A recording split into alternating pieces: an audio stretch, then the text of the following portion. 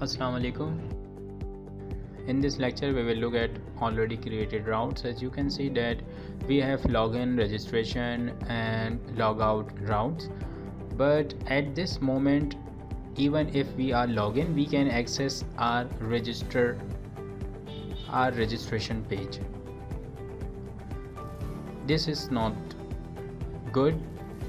If we are already logged in, then we must not have access to the registration page. In this lecture we will restrict some of the pages if we are already logged in.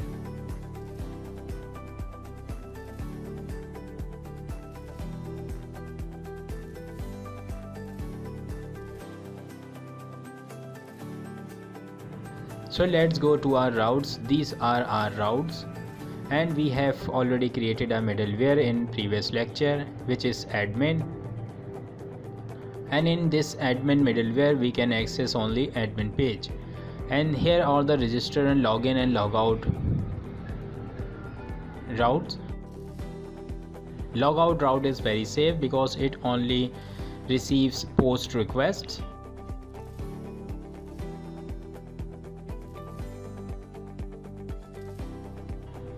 So open up terminal and let's create a middleware.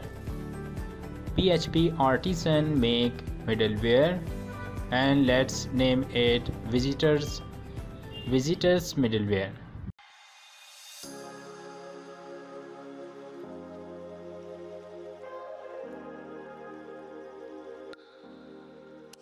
So it created a middleware for us.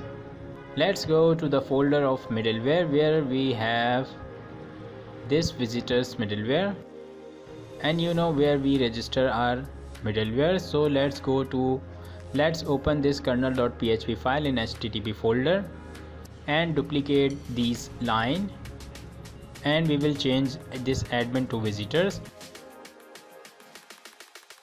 and this admin middleware to visitors middleware. So we have registered our middleware. Now in middleware use Sentinel because we are using Sentinel, and let's create a condition for visitors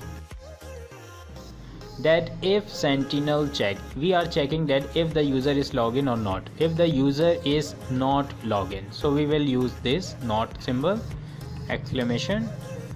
So if the user is not login, so proceed with the request, else redirect to the home URL. It means that registration and login pages will only appear if the user is not logged in. So now let's create a group route for visitors. Route group middleware, and the name of our middleware is visitors.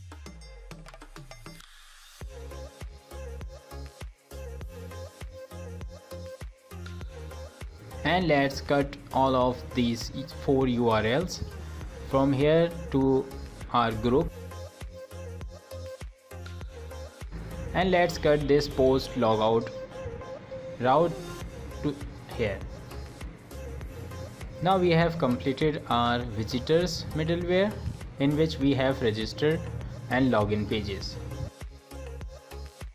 So in this way we can create multiple middlewares and can perform our application routes.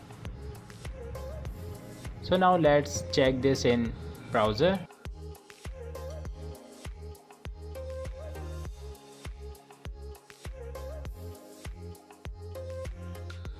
If we log in our user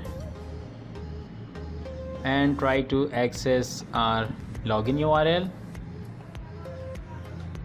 then it will throw back us to home URL, and if we try to access register URL, then it will also throw us to home URL. If you like the video, please hit the like button and subscribe to the channel. So thank you for watching this lecture. I will see you in the next one. Take care. Bye bye.